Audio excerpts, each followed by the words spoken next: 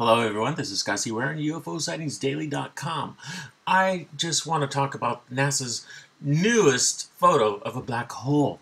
They released a photo of a black hole, but the thing is, they did not discuss the outer walls of the black hole, and that's what I have here for you. I am showing you the outer walls, how far out the black hole reaches. This is the actual shape of the black hole from the top down, okay? Now, a lot of people think of these black holes like this, okay, a very long, circular, round area where things get pulled in. But the truth is, it's not so round. It's not so round, and it looks very, very different.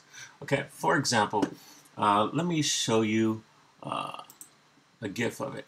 This is the progress of me adding light to this photograph.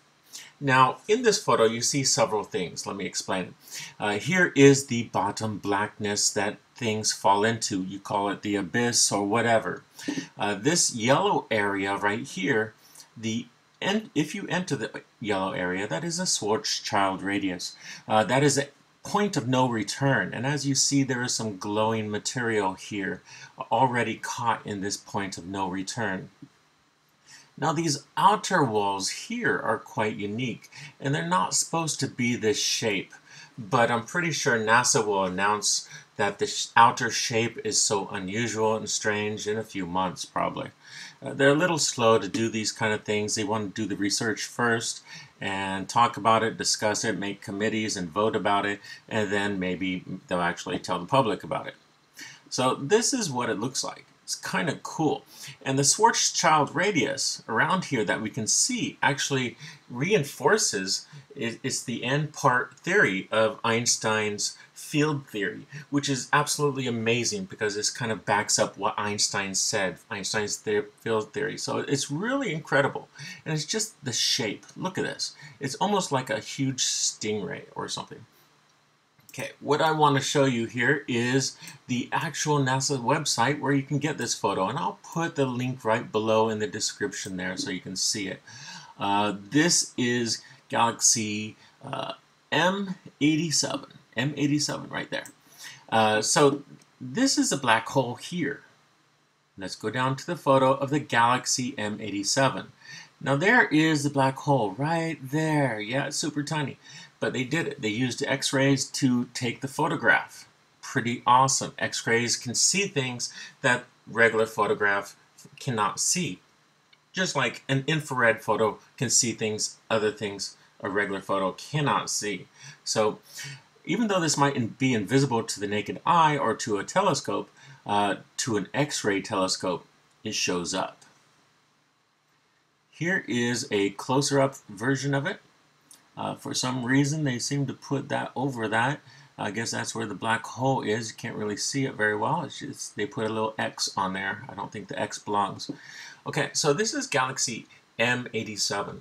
Pretty extraordinary. First ever photos of the black hole. But I did want to share with you that this photo of the black hole is not circular shape. It's really breaking all the rules that we learned in astrophysics.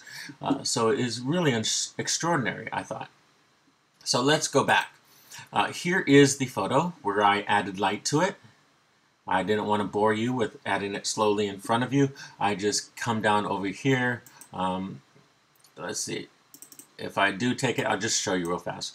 Take a photo there, come down to annotate, no, come down to tools and adjust size, adjust color. Sorry. See, that's why I didn't want to do it in front of you. I'll probably get nervous and mess it all up. But you just add light to it. You keep adding light to it again and again and again, and then you'll have to close it, and then you'll have to open it again, and then you have to add light to it again until you can see the outer wall. We're not destroying the photo in any way. What we're doing is actually revealing a lot the border areas. Okay, that's what we want to see, is the border areas. And as you see, that you can see it really well right here. Let me make it a little darker so it'll stand out more. So there you go, just like that. And you could really see it almost has a stingray effect, a stingray without the tail, no tail on it. This side almost matches this side. This side almost matches this side. It's extraordinary. It's really well balanced, and I don't understand why it's not circular. But perhaps NASA will announce something about this a little bit later in a few months, like I said. Okay, this is Scott C. Waring, a UFO Sightings Daily. Pretty awesome Einstein's theory backed up by a visual of our Schwarzschild radius. All right, this is the actual shape of the black hole. Like and subscribe.